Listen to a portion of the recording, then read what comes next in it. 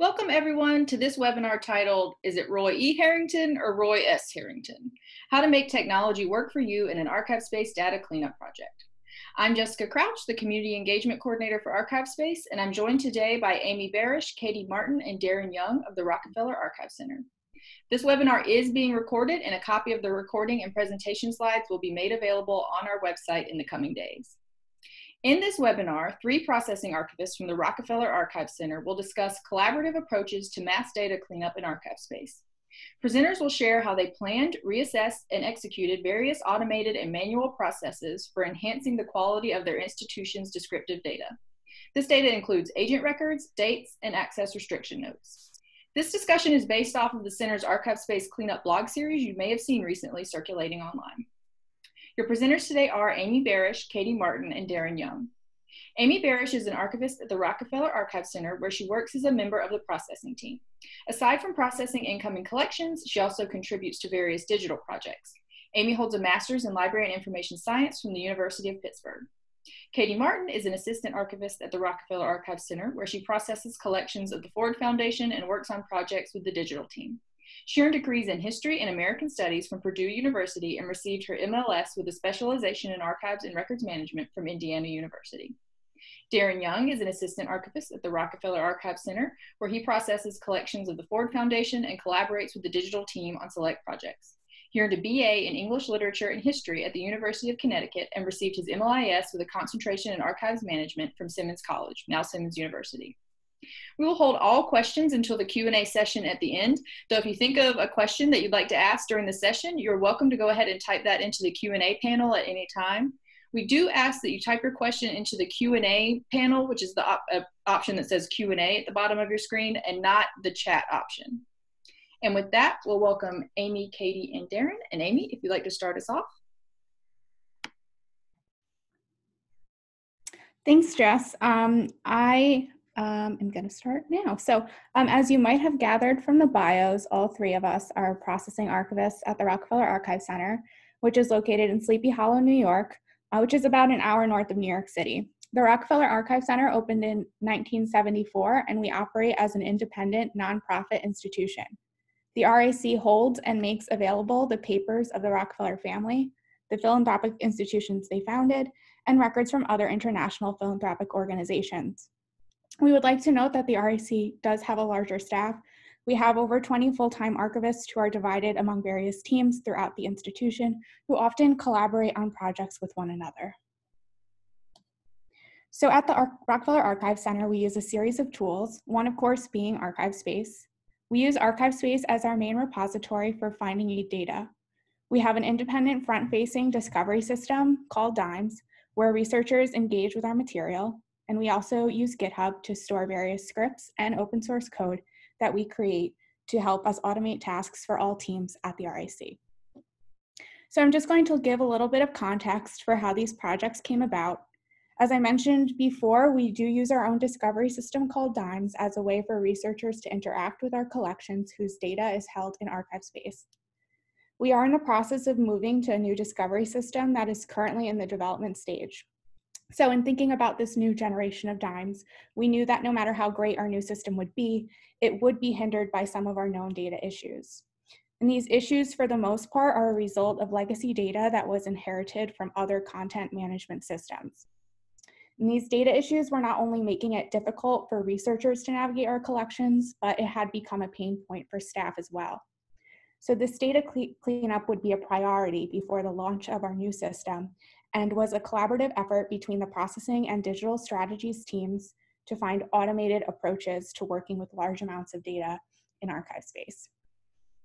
So we divided the data cleanup initiative into 3 smaller projects to address each type of data, and this is pretty much how we're going to set up the rest of this webinar. First, Darren will talk about our methods for cleaning up agent data, followed by Katie detailing how we removed legacy access notes, and lastly, I will explain how we added structured dates to our entire repository. We will be going through these projects relatively quickly, but I should note that all of these projects are further explained on our blog, which is linked here. So I will now hand it off to Darren to talk about cleaning up our agents. Thanks, Amy. So I'm going to give an overview of the work we and our colleagues performed to clean up our institution's agent records. To begin, I'm going to talk about what our institution wanted to do with our agent records and what about our agent data prevented us from doing so. These are links to two agent records as they appear within a resource record in ArchiveSpace. Clicking on the link to the Nancy Boggs link will bring you to the agent record representing the Nancy Boggs entity. And then this is how an agent appears in a finding aid on our discovery and delivery platform, DIMES.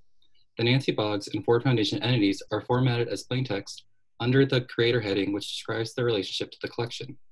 They are not actionable, and our system is not set up for users to search our records by agent. As Amy has discussed, our institution is in the process of developing a new access system for our materials. And one of the objectives of this new design is implementing functionality for our agents. If a user could click on the Ford Foundation, if it were a functional access point, they could retrieve all of the other resource records that have that agent linked to them. This could greatly improve access and discovery for researchers, as well as better convey the relationships between our collections. But our agent data and the way that it existed did not avail itself to this type of functionality. The digital strategies team and our supervisor, the head of processing, Bob Baddeley, knew this when they approached us with the project to clean up our agent data in preparation for the move to new DIMES. The different issues they had identified with the agent records in our repository included the large number of duplicate records representing the same entity, inaccurate data within the records, no consistency in terms of how records were created, and a massive amount of agent records assigned at the file level within our Ford Foundation grants and catalog reports collections. These issues were in large part caused by large-scale exports of data from other content management systems into ArchiveSpace. Resolving these problems required two different courses of action. One, we needed to remove all duplicate agents from our repository in order to ensure there would be a single record for each entity, with the remaining record being the most accurate. Two, we needed to remove all file-level agents from within the Ford Foundation grants and catalog reports resource records. I'm first going to talk about how we went about resolving a duplicate agents problem. Initially, we hoped that we could write a Python script or multiple scripts that we could use to automate the process of deleting the duplicates from ArchiveSpace. As mentioned before, the processing team had prior experience collaborating with the digital strategies team on developing scripts that can manipulate data across our repository. Our first step to do this involved collecting all the agent data we possessed and analyzing it in order to identify patterns we could target with the script. With help from the digital strategies team, we were able to export all of our agent data to CSV files. We had CSV files for each type of agent in our system: person, corporate, and family. Looking at the CSV files and then investigating particular examples of agent records within ArchiveSpace, we realized that the issues we had with our agent data were far more numerous and complex than we had imagined. To describe a few of these problems, there were agent names with different middle initials: Roy E. Harrington, Roy L. Harrington, Roy S. Harrington, for example, all meant to represent the same entity. Although not true in this instance, oftentimes this sort of thing happened because the person who created the agent record tried to fit in the Library of Congress name authority that did not actually apply. There were multiple examples where it appeared somebody found an LOC name authority and thought it represented the entity they were trying to describe because part of the name matched the person or organization for which they were looking to create an agent record. Furthermore, by comparing the different agent records, we discovered that there were discrepancies in terms of name formatting. Many records use the primary part of name field to describe the entire name of an agent, while others broke apart the name with the other fields: rest of name, dates, suffix, for example. We could not figure out how to articulate a solution to these problems so that a script could understand and perform the necessary procedures to accomplish it. Our investigations into the agent data proved that our idea of targeting agent records with no source would not work. We had assumed that an agent without a source would be invalid and that we could remove the agent records we did not want by writing a script to unlink agents without a source. But our actual data show that there were plenty of agents without sources that were valid and were actually the appropriate agent to use, and that having a source by no means guaranteed that a record would be correct or accurate. The amount of research and analysis it required for us to assess the many problems impacting our agent data convinced us that the remediation of those issues would require an equal level of intervention on the part of the archivist. We opted to go a manual route towards reducing the number of agents in our system that consisted of going through all of the records on our CSV files, comparing and assessing ones that appear to describe the same entity, and deciding whether to keep, merge, or delete the agent. We also favored a manual approach because of the control it gave us in ensuring we would not sever archival objects from their creator. Merging would safely transfer that relationship to the right agent record. This work relied upon our use of the enhanced agent merging function in ArchiveSpace, which allows you to select an agent record, choose a duplicate agent you wish to merge into it, compare the different agents, and then merge the duplicate into the agent you selected. This slide shows how, when using this function, you can compare two different agent records and choose what information you may want to bring over when you merge. We managed this work by dividing our CSV files between the three of us and tracked what actions we performed by writing keep, merge, or delete next to the agent names. Merge meant that we used the enhanced merging function on the agent. Keep meant that we found that the record suitable and did not need to take any action on it. And delete was used for the cases where it made more sense to outright delete an agent rather than merge it with another. This was done when archival objects create a relationship would not be lost if an agent record was deleted. In the end, we merged 6,704 agent records, which made up 18% of the total number of agent records within our repository. The work took 3 months for us to complete, but we were happy with our approach because we were confident that we had cleaned up all the sneaky issues that we may have missed with the script. And we knew that by merging the agent records individually, we had preserved the relationships between our agent entities and our archival objects. Nevertheless, there were some drawbacks to our manual merging approach. The project was slow in many ways. Not only did it take a lot of time for us to assess and take action on an enormous amount of agent entities, the actual process of using the merging function in ArchiveSpace proved a little slow. Moreover, the merging function impacted ArchiveSpace for performance for everyone using the system. We definitely felt some guilt about how our work was affecting our colleagues during these months. There were also a few ArchiveSpace performance issues caused by merging some of the agents with invalid data. Fortunately, that only happened a couple of times. Turning to the other area of our agent records cleanup work, I'll give a little background on what the Ford Foundation grants and catalog reports collections are and the problem with their file level agents. The grant files collection was created by the Ford Foundation Information Management Unit to document all the Foundation's grant-making activities within a centralized location. The collection consists of almost 45,000 grant files and over 9,000 microfilm reels.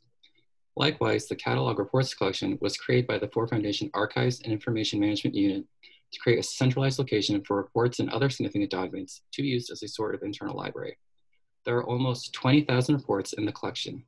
The original microfilm has been digitized, and researchers may access these digital copies on-site using the Rockefeller Archive Center's Access Portal Virtual Vault. These grants and reports are represented as individual files within their respective finding aids and as the numbers I suggest. 45,000 and 20,000, as the numbers I shared suggest, 45,000 and 20,000, there are a lot of files. The description in our finding aids for those collections was transferred out of systems Ford maintained, and Ford had assigned agents to the individual grants and reports. At the Rockefeller Archive Center, we do not link agents to the file level as part of a regular processing workflow, so the massive amount of file level agents in these two collections significantly skewed our agent data towards entities linked to single documents as creators, or subjects, rather than creators of resources. Furthermore, these agents were not particularly useful because the entities they described are named in the file titles. Figuring out what to do for this part of the project proved much easier than clearing out the duplicate agents because we could clearly identify the problem. We wanted agents removed from the file level in a select group of finding aids. Knowing that, we were able to work with the digital strategies team to write a Python script that would unlink all agent records from file level archival objects in an indicated resource record. To run the remove agent script, you have to supply the resource ID for the collection guide on which you want to work. The script iterates through every file in the collection guide, unlinking all of the agent records it discovers. We ran the script every day near closing time so that the script would work through the night and not interfere with any of our colleagues. We used a Google spreadsheet to track the progress we made. We were able to complete running the script across all 18 grants and catalog reports resource records without encountering any significant issues. We successfully unlinked 82,041 file level agents in total. In this situation, an automated approach proved the best method because we could clearly articulate directions for a script to take and produce the desired outcome. I'm now going to turn the presentation over to Katie, who will talk about her work on the Access Restriction Notes project. Thanks, Aaron. Okay, I'm going to spend some time talking about the process of writing a Python script to remove unnecessary repeating notes from our finding aids. So in October 2018, I was approached by members of the Rockefeller Archive Center Digital Strategies team, as well as the head of processing, to work on a solution for a problem that caused headaches for reference staff in the reading room. In the transition from paper finding aids to digital finding aids, there were access restriction notes that we no longer needed that appeared thousands of times at the file level of more than 40 finding aids. The note was a variation of open for scholarly research with prior archival review.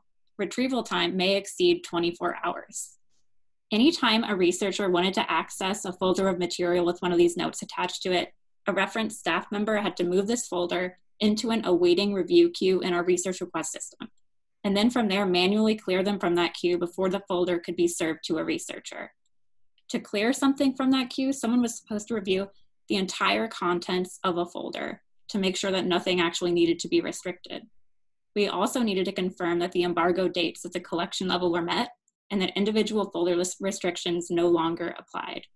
Our current practice is to assign these types of restrictions at the collection level, and all these outdated conditions governing access notes at the file level needed to be deleted. An automated solution would save a lot of time. This problem was also an opportunity for me to learn Python scripting and learn how to work with the ArchiveSpace API. So I think it's important to say that before this project, I had no previous experience writing Python scripts, but I did have experience running scripts for other projects at the RIC. So I understood how useful they could be to automate large amounts of work. In a meeting to kick off the project, I was presented with some parameters for what the script needed to do. We needed a script that could work with ArchiveSpace data to find and delete a specified note within an individual finding aid resource record. A user should enter the resource ID number and then enter the text of the access restriction note. The script should then run and delete all the specified conditions governing access notes at the folder level within that finding aid. The script would be most useful if there were repeated notes of the same type within a finding aid that needed to be changed or deleted simultaneously. For the actual process of writing the script, I wrote the code with guidance from Patrick Galligan, digital archivist. To move the project forward, I met with Patrick every week for short 15-minute or less stand-up meetings to discuss any problems I encountered during the previous week. Some weeks I might accomplish quite a bit, but there were other weeks where processing tasks or other data cleanup projects got in the way. And the main point was just to keep pushing forward. So to learn Python basics, I took the Python Code Academy course. This was helpful, but I needed more concrete examples to learn how Python and the ArchiveSpace API can work together. I found that reading about this alone was unhelpful at first, and I needed to see how things actually work. So I spent a lot of time looking at a previous RAC script used to edit notes. I updated the script from Python 2 to Python 3 and tried to incorporate the functionality we needed from there. This was not particularly easy, and I think it was helpful for me to know that Amy, someone also coming from a processing background, had successfully written scripts for the RAC before. Some of the most challenging aspects for me as a beginner were learning how to loop through JSON hierarchies, to retrieve a desired object, and then to carry variables through Python functions. Ultimately, the script I wrote iterates through a given collection, file, or series provided by user input, and finds note content that matches the user input and then deletes or modifies relevant notes according to user preference. So this needed to happen quite often, and I learned a lot through trial and error. Over the course of writing the script, I incorporated many changes suggested by our digital strategies team members. Early on, it was suggested I look into utilizing ArchiveSnake for this work. ArchiveSnake is a community-developed client library that simplifies scripting against the backend API of ArchiveSpace. ArchiveSnake lets users interact with ArchiveSpace data through both a low-level API that lets users easily fetch JSON and save it to a variable, as well as a higher-level abstraction layer that lets you ignore some of the lower-level details of the ArchiveSpace API. I needed to use both the high-level abstraction level and the low-level client in the edit note script. Another aspect of writing this script was adding fuzzy string matching. Right now, the script uses RapidFuzz, a Python string matching library. Within one finding aid, notes might have small variations or extra spaces, and string matching can help control how lax or restrictive you want to be when removing notes. Users of the edit note script need to identify a confidence ratio, which is the percentage of similarity between the note string you enter into the command line and the note string that exists within the finding aid before it can be removed. For example, if I needed to remove all versions of open in 2000X, I would use a lower confidence ratio to ensure that all restriction notes from the 2000s were removed from a particular finding aid. If I wanted to ensure that only open in 2002 notes were removed, then I could set the confidence ratio higher. I typically used a high confidence ratio of 97 during my work. While writing the script, I also met frequently with the head of processing to make sure what I was doing still aligned with his original vision for this script. Through these conversations, I learned that the script would be helpful when removing embargo dates from collections. I added functionality so you can run the script and have a log of all the boxes that conditions governing access notes were removed from. This means that someone could take the log from the script down to the vault to remove physical restriction notes from individual folders. One of the last tasks to streamline the script was to add argparse, which is a Python module that allows users to provide values for variables directly in the command line. Argparse eliminates the need to rewrite lines of code within the script if you want to make a minor change each time you run it. Adding argparse meant that many of my original functions within the script needed to be consolidated and rethought. Originally, the script required a lot of user input, and the script would ask for one piece of information at a time. You can imagine this was annoying when testing the script, and it would only get worse when running the script on many finding aids. With argparse, I put a single command in the command line that needs to include the note type, action choice, so modify or delete, the search string, the original note in ArchiveSpace, and the level of the hierarchy within a finding aid, so file, item, or series. An optional argument is the replacement note string if a user is modifying notes. The script can then take these arguments and hopefully run without issue. It takes much less time to run the script now that you don't have to respond to multiple prompts from the command line. If a command is written incorrectly, the argparse module also provides help messages to get you back on track. Near the end of the project, I adapted the script so it can be used to change or delete any type of note across a finding aid in ArchiveSpace, so not just for access restriction notes. By the time the script was complete, additional unnecessary legacy notes were identified for removal, and this work could be tied in with the other ArchiveSpace cleanup projects. I put the final touches on the script in February 2020, and I was ready to start cleaning up the outdated unnecessary notes. Before going into the actual data cleanup, I just want to talk about how to run the script and what that entails. So first, you identify a finding aid that has repeating notes of the same type. Then in the command line, a user enters the command formatted for the argparse module. The information included is the note type, so in this case, access restrict note, the action type, modify or delete, resource ID, which has to be an integer, the original content of the note you want to change or delete, the level of a note within a finding aid hierarchy that the user wants to change, so in this case, file, and the new note content if you're modifying existing notes, which isn't required if you're deleting. A log of the changes are then printed to the console, and the instance information for changed objects are recorded in a spreadsheet. Now moving on to the actual data cleanup. In early March, I was given a list of approved notes that could be removed from ArchiveSpace, including all of those prior archival review notes. I found that variations of that note appeared more than 20,000 times. I used the search feature in ArchiveSpace to identify finding aids with the outdated legacy notes, and I created a spreadsheet to track the text of the notes deleted, how many notes were deleted, and the finding aid information. Most of the notes were removed via script, but if notes appeared only one time in the finding aid, then I just verified and removed them manually. In March and April, I removed 14 different types of use and access restriction notes that appeared over 27,000 times across 679 finding aids. Working from home, I was able to dedicate most of my work hours to this particular project. As I mentioned at the beginning, this project started in the fall of 2018. I didn't know what to expect, but I didn't know it would take over a year to write and then rewrite the script. One lesson for me was that sometimes other projects take priority, and that's okay. Plugging along by spending a couple hours here and there was probably a blessing. The extra time meant that code improvements like argparse could be incorporated. I was able to solve more than one notes-related problem. In the end, I was confident the script worked as intended. If I could go back to the beginning, I would probably ask more direct questions from other people who coded our institution, just to make sure I was initially set up for success. When you start out doing this type of work, it's hard to tell if the problems you are encountering are a simple formatting error, some kind of authentication issue, or a real problem with the function you're writing. Another lesson was that writing quality code takes more than one person. Having another person review your code will make your work cleaner and easier to read, but someone else might have a better solution to a problem than you.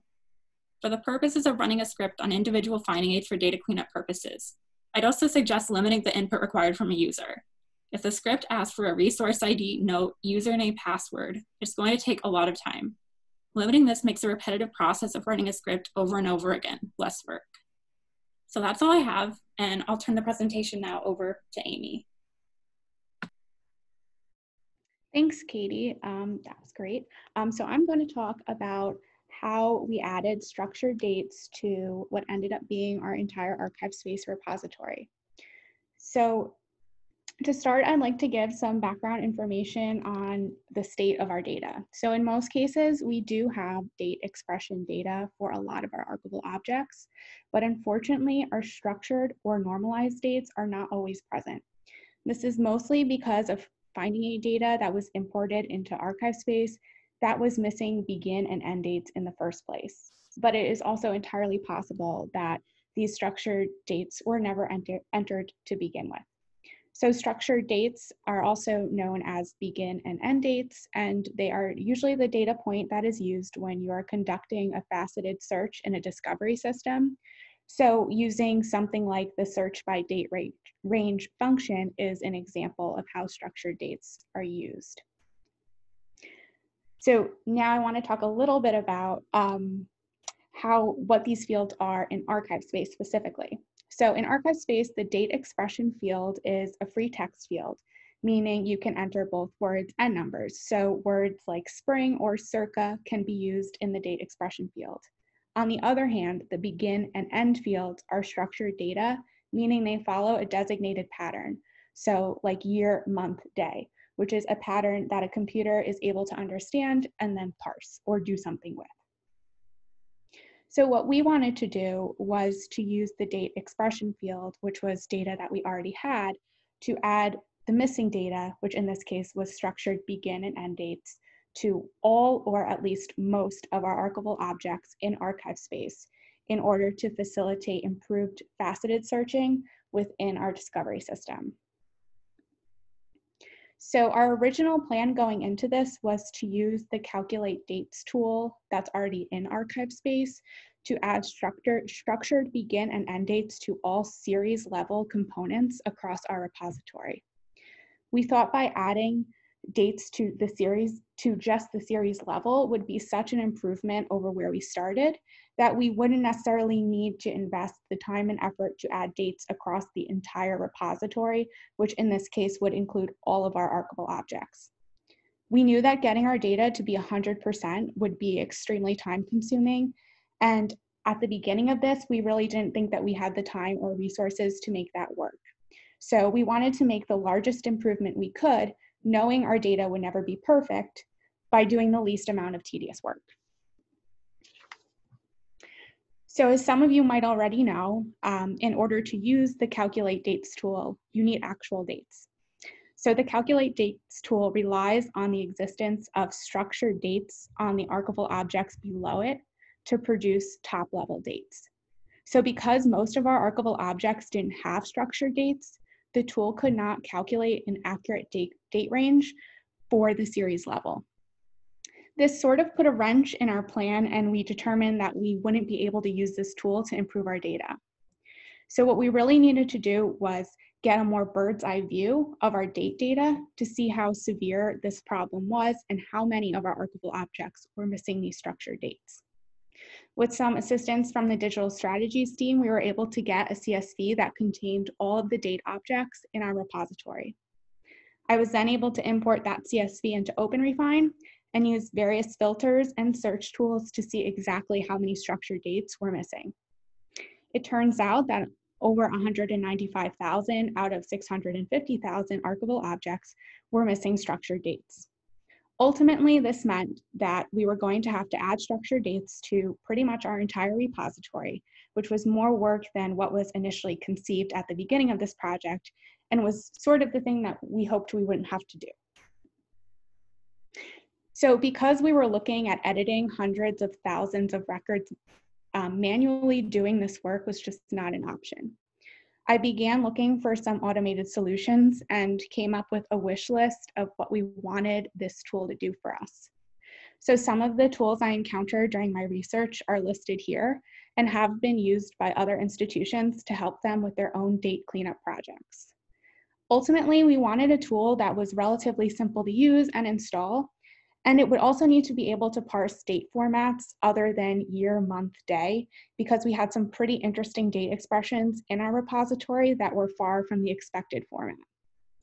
And because we were working with such a large amount of data, we wanted to have confidence in the data we were changing. We also wanted the tool not to change anything it didn't understand.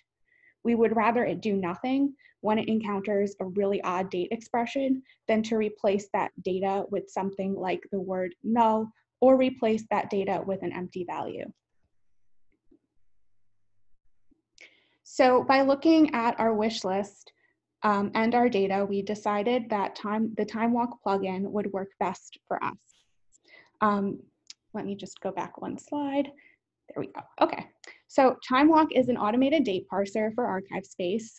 It will automatically parse any values in the date expression field into ISO compliant begin and end values. TimeWalk also parses out date certainties and sets the calendar and era values automatically. And the link to this tool is in this slide. So we began by first installing the TimeWalk plugin on our development server just to get a better sense of how it worked. Using real examples of dates from our repository, I was able to see what date expressions it could and couldn't parse. So the next two slides are going to include example date expressions from our repository and show how TimeWalk responded to those dates. So here is a table containing a list of date expressions that TimeWalk was able to understand and then parse. As you can see, when given a date expression, TimeWalk then fills out the corresponding begin and end dates along with the certainty field where that's applicable. So for example, TimeWalk was able to understand some variations of the word undated in the circa 1950 and C period 1950 examples. You can see that TimeWalk filled out the begin date as 1950 for both of those date expressions and then set the certainty to approximate. In some of the earlier examples on this table, you'll see that it handles different date formats such as month, day, and year, and even things like spring 1966 and early 1950s were able to be successfully parsed and the begin and end date fields were populated. Overall, I was really impressed by how robust this tool was and just by how successful it was on some of our odd date expressions that were far from the normal year, month, day format. So now here's a different table that contains a list of date expressions from our collections that TimeWalk was unable to parse. You'll see that certain variations of the word undated, like the words no date or N period D, were not understood. Additionally, abbreviated months with a period at the end, like DEC for December and then a period, could not be parsed either.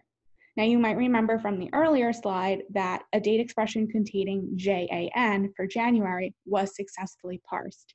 It seems that TimeWalk could handle abbreviated months so long as there was not a period at the end. As you can see towards the bottom of the table here, words like probably or exhibited were used in the date expression field for some of our archival objects. TimeWalk understandably could not parse these expressions. But remember that TimeWalk was able to parse certain words like spring or circa in the earlier slides. And you also may be wondering why I added an entire row that just simply says does nothing multiple times. Well, this is actually really important. The fact that TimeWalk will do nothing when it can't understand a date expression is actually what we want to happen. Other tools might replace the date expression with the word null when they are unable to parse it, which means that the original data, even though it's bad, is now lost. So as much as we were excited by the TimeWalk results being able to handle some of our more interesting date expressions, we wanted to stop and make sure that we were making the most of this tool. So by doing some quality control first, we could more confidently rely on TimeWalk to parse the majority of our dates. I did have to do some manual editing of some dates that TimeWalk could and would and could not be expected to understand. So for example, I saw that there was some 3-digit dates where it looked like a number was missing. And I was able to use context from the collection and my basic understanding of dates to add the missing number. So in the example here, 160 could be either 1860 or 1960, but I was able to look at other files in the collection and determine that it should be in the 1900s and not the 1800s. So since we were planning to take an automated approach already, we also considered using a script to essentially find and replace those problem words that could be found in the date expression for dates that TimeWalk would not be able to understand. So we could do this by basically incorporating a list of words to find and replace inside of a script. We could easily change things like JAN with a period to the full word January, along with other months where abbreviations were used. Additionally, we could change things like no date or ND to the word undated. We could also have TimeWalk parse the date expressions that had unnecessary text in the expression field simply by removing the problem text. So we could change D period 1910 to something TimeWalk could parse by removing any string containing D and a following period, leaving the date as 1910. And in a similar way, remove the word exhibited from dates like exhibited : 1960. Doing this work initially would allow TimeWalk to do a lot more of the heavy lifting for us. So before actually writing the script, we needed to think about what exactly it needed to do and how it needed to do it. So by auditing our date data, I was able to compile a list of words that in the date expression field that would hinder TimeWalk's performance. This list of words would then be used to create a find and replace function, the one that I mentioned earlier. Working with the head of processing, we were able to use this as an opportunity to standardize some of the language that we use in the date expression field. We decided that all unknown dates should be recorded as the word undated, and months should be spelled out fully. Abbreviations should not be used. In thinking about the script, we also had to decide how we wanted to run it. Did we want to run it once on our entire repository or run it on each individual finding aid? We decided that since we would be running the script on production, we would want to run it per finding aid to avoid running the script on a finding aid that was being actively edited by another member of our team. So working with the digital strategies team, we were able to create a script that would update problematic date expressions and then trigger TimeWalk to parse the dates on each archival object within a given finding aid. The script is called replaceDateExpressions.py, and it can be found in our GitHub repository and it's also linked here. The script essentially walks a resource tree, meaning it goes through each archival object inside of a resource record. So in most cases, these would be series or files. And it looks at the date expression for each archival object and replaces it if it conforms to one of the patterns outlined in the find and replace function. The script then touches each record, which means it essentially opens and saves it, which triggers TimeWalk. By saving each record, regardless of if its date expression data was updated, it triggers the TimeWalk plugin. So upon saving, TimeWalk would parse the date expression and fill out the appropriate structured dates. So I began running the script across each one of our finding aids. Working alone and dedicating most of my time to running the script, I was able to get through about 200 finding aids a week. Knowing that we had another 1,500 finding aids to go, I recruited Katie and Darren to assist with running the script. We were able to divide our list of finding aids into 3 sections and assigned ourselves each a grouping to work on. With their help, we were able to complete the project in a little over a month. And thanks to automation, we updated hundreds of thousands of archival object records over 1,700 finding aids. So now that we've done all this work, we really just wanted to make sure that this wouldn't happen again. Of course, a lot of this missing data came from system migrations and legacy data, but we still just wanted to make sure that we're doing everything we can to adhere to best practices. So we have kept TimeWalk installed on our production server of ArchiveSpace, where it continues to be used without running a script. Because TimeWalk is a plugin that operates pretty much invisibly on the back end of ArchiveSpace, we can utilize it without doing anything differently. As long as a date expression is entered, TimeWalk will automatically parse it upon saving the record. This not only ensures data quality going forward, but in our case, it also saves processing archivists from entering dates twice, since we use both the date expression and structure date fields in each record. On a more reflective note, it's obvious that automation allows us to delegate more and more tasks to machines, especially with the help of scripts and open source code. But there are times where human intervention is needed. Throughout this project, I constantly encountered the question of what is a job that's best suited for a machine and what is a job that's best suited for a human. I think this project and all of the other data cleanup projects mentioned earlier by my colleagues are examples of combining both manual and automated approaches to fulfill a common goal.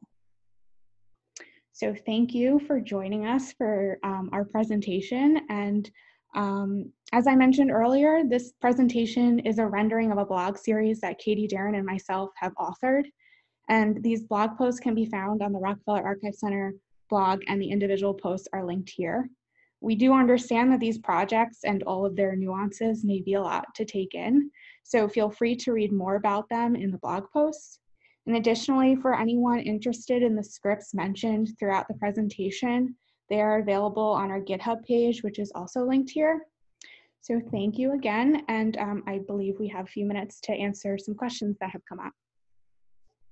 All right, yes, thank you all so much. That was really great. And we are now going to go ahead and open the floor to questions and comments. Again, we do ask that you type your question into the Q&A panel instead of the chat box. Users are welcome to comment on the questions that are popping up in the Q&A. If a question arises that you can give some insight into, please feel free to comment. And a copy of that Q&A is what will be included with the recording of this webinar. In addition, of course, to the webinar slides and links to the blog and to the GitHub. So all of these resources will be included with the recording. So I'm going to go ahead and dive into the questions. Nancy asks, re-merging performance. Can you provide more details about the kinds of invalid date in the agents that cause performance problems? Yeah, I can answer that question. So I believe it was an indexing problem in ArchiveSpace, and Patrick, who's our system administrator for ArchiveSpace, and our IT department looked into it. I believe the issues, it was either involving the rules field on some of the agents or the name fields, but I can't remember specifically. And I think the thing with it, what was strange was the issue didn't really stand out. It's like we couldn't, because we kind of saw those issues in other records, we weren't really sure why those agents caused the indexing problem.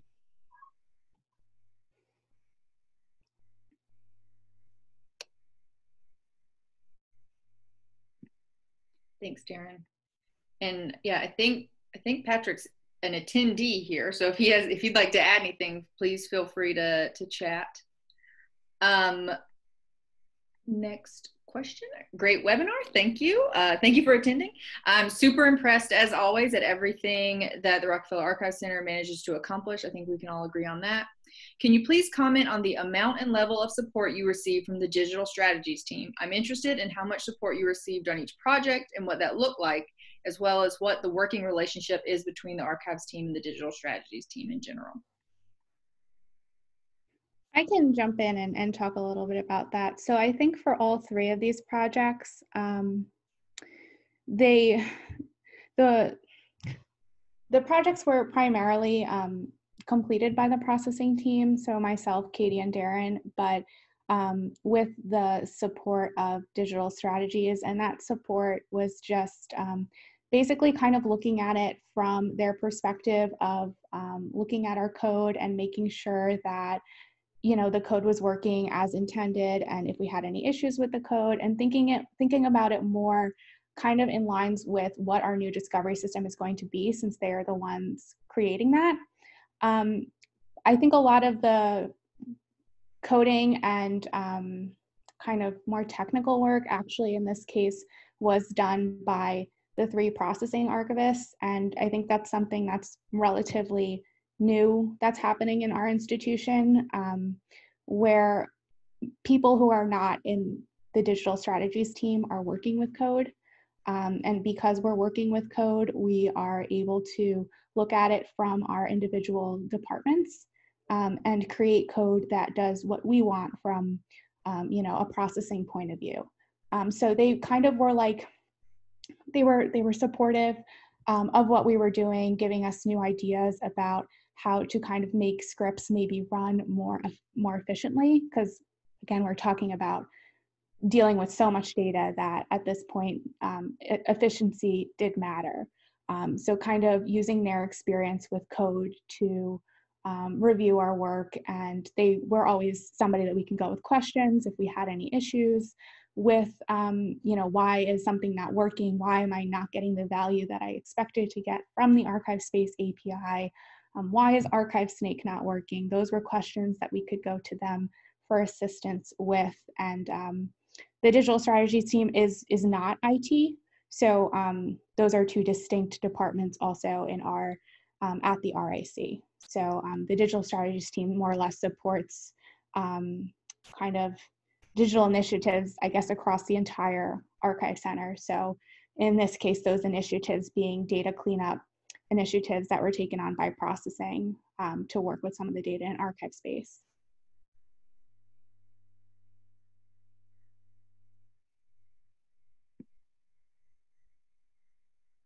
Great, thanks. Vivian Lee has a question this is about time walk. When you say months are spelled out, are you using the full month, i.e. January instead of Jan? Are you doing this on file labels as well? Yes, so with time walk is able to parse abbreviated date expressions as long as they don't have a period at the end. At least this is what I found through my research and kind of playing around with time walk. So if you have something like JAN, time walk will be able to parse that. But if you have JAN period, time walk was not able to parse those dates in my experience.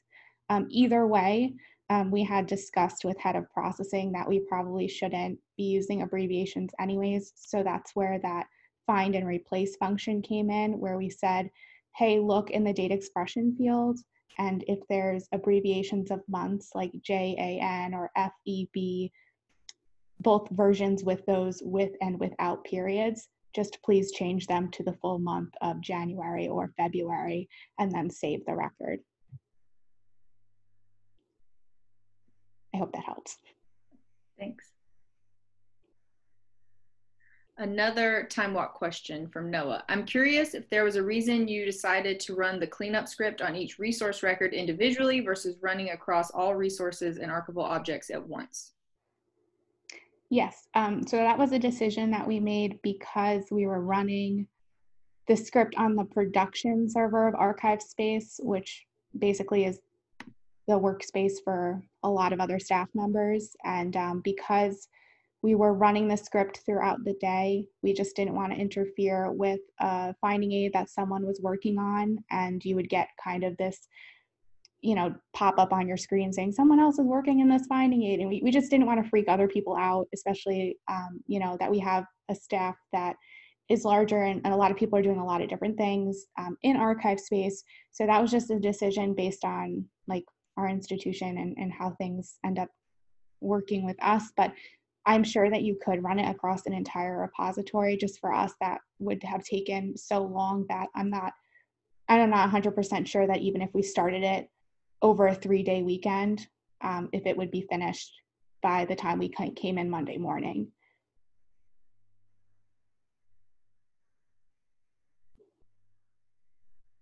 Thanks, Amy. Another question about time walk, and can the time walk plugin read other languages besides English? I have to admit that I don't know the answer to that question. There is the links within this PowerPoint that point to the GitHub page for time walk. And I think there's also other folks at other institutions who have used time walk for things like this. I don't know the answer to that, but it might be in the documentation. So that would be where I would suggest to look. But I'm sorry, I didn't actually look into dealing with other languages. Yeah, I'm not sure either, but to piggyback on what Amy said, viewing that GitHub page and maybe contacting the author directly, you'll be able to get that answer. And that would be Alex Jury who would know the answer to that, who wrote that. I'll also put in a shameless plug. If anyone here is an ArchiveSpace member and they are interested in attending or plan to attend the ArchiveSpace member forum, we are going to be doing a 15-minute session on time walk, sort of a show and tell. So if you are interested in this, please feel free to register for the member forum so that you can see Alex demo that in real time. Or I shouldn't say demo. I don't know if he's going to demo, but he's going to talk about it. Next question. I am wondering why you chose to remove D 1910 or D period 1910 and exhibited 1960. I know Time Walk couldn't understand these, but don't you lose the specificity of these dates if it's just removed? Were these entered as created dates, or were you able to specify the details of these dates in other fields? So I think in both of the examples given there, this was not something that was used quite often in our date expressions. So for the D period, that was just kind of like one-off things that I'd seen a couple of those, and we had made the decision with head of processing that we would just remove the D period for that, for the sake of being able to have Time Walk parse it. So we did kind of consciously make that decision. As for the exhibited date expressions, those were present, I believe, if my memory serves me correct, in I think it was primarily a collection about art exhibits where it was obvious that the dates were, and by obvious I mean it was obvious by the context of the collection and also by what things were in the collection and the file names, that these were exhibited dates and not necessarily like other dates. I don't know if I'm explaining that correctly, but both of those were just decisions that we made because part of it is that we had so much data to get through that we did have to make, I'm not going to say like sacrifices, but we did have to make certain decisions, and that was just a decision that we decided to make just to have Time Walk perform better.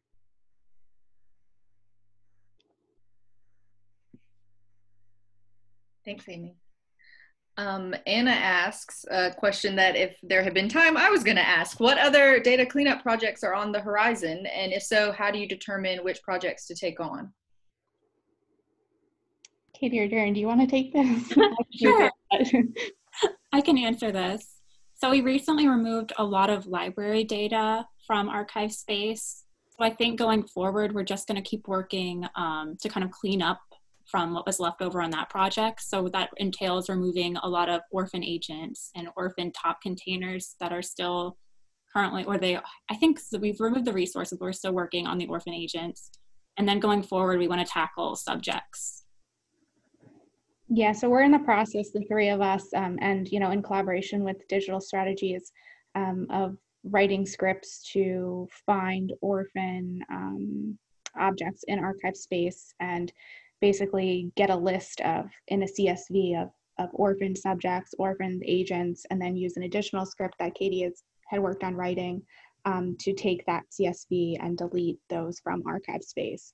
So we're really just trying to trim down the amount of data that we have in ArchiveSpace. And a lot of this came from the fact that we did put library records in ArchiveSpace, which, allotted for a lot of our more interesting agents, which ended up being kind of publishing companies and stuff that really wasn't connected to like our archival data. So in being able to remove those library records via a script that the three of us worked on, that kind of left a lot of these orphaned things in ArchiveSpace. So we're just doing some tidying up. So that's kind of phase 2 of this, which is what we're currently working on.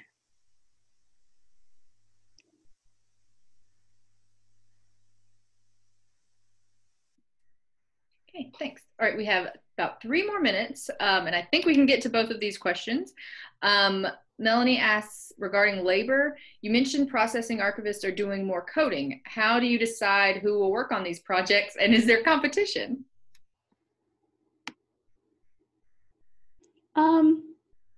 I can answer this. So yeah, I think the people who are working on coding inside the processing team right now, as far as I know, strictly for the processing team. It just might be me, Katie, and Darren.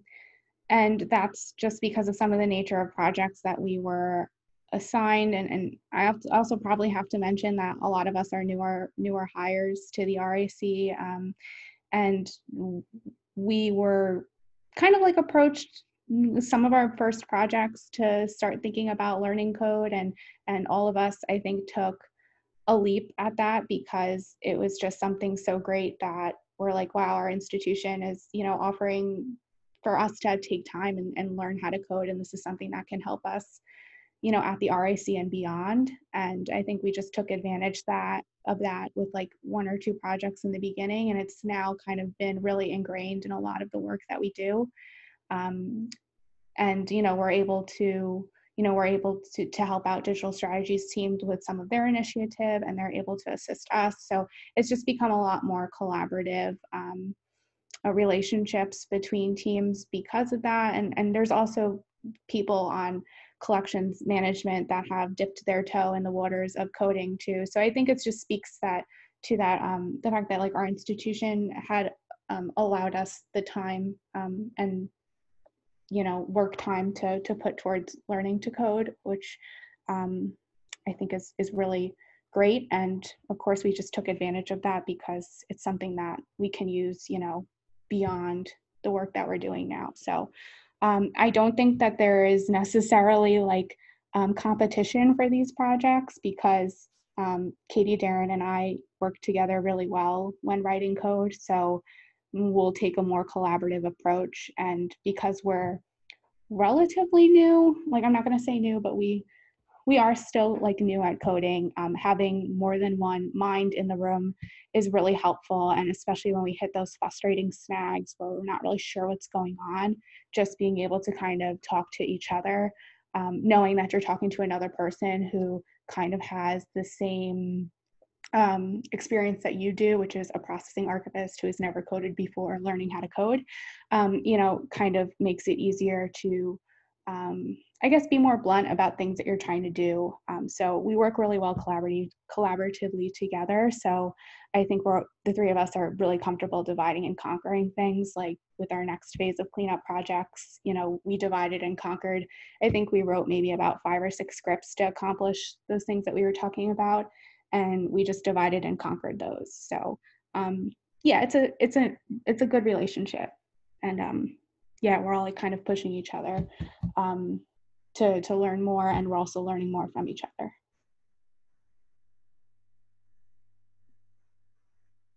Thanks, Amy. All right, we have one more question. Nancy asked, would ArchiveSpace consider including time walk or something similar in core code? So I'm going to go ahead and answer that one.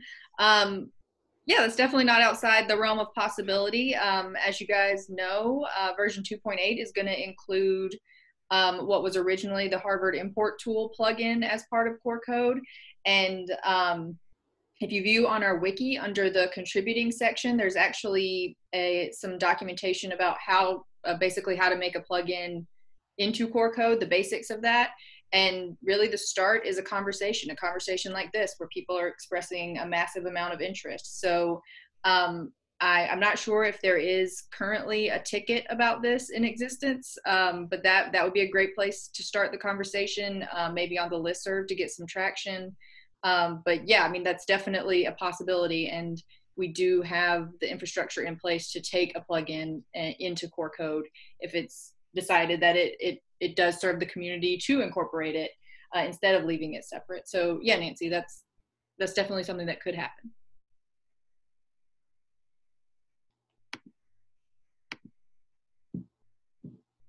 Vivian says, I think it would be great to be part of the core code. All right. Thank you, everyone. We are past the hour, so we're going to go ahead and wrap it up. And we don't have any other questions in the chat. So with that, I will thank all of you for attending, and I will thank Amy, Katie, and Darren for presenting. This was really great and very informative. I look forward to seeing you all at the next webinar. Thank you.